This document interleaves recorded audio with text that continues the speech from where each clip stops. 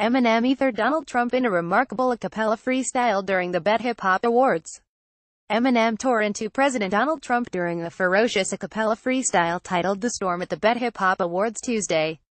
The rapper opened a 4-minute deluge with a reference to Trump's disconcerting calm before the storm quit before proceeding to skewer the president over immigration, corruption, white supremacy, the NFL, gun control, environmental disasters and more.